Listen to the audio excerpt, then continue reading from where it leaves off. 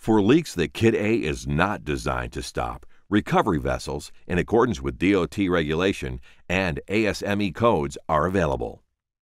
Remove the valve protective cap from the vent valve on the recovery vessel. Remove the outlet cap and open the vent valve on the recovery vessel. Move the recovery vessel into position directly in front of the chlorine cylinder and fully loosen the T-bolts. Swing the T-bolts from the lugs of the hinge closure. Open the hinge closure. Slide the entire chlorine cylinder, bottom first, into the recovery vessel.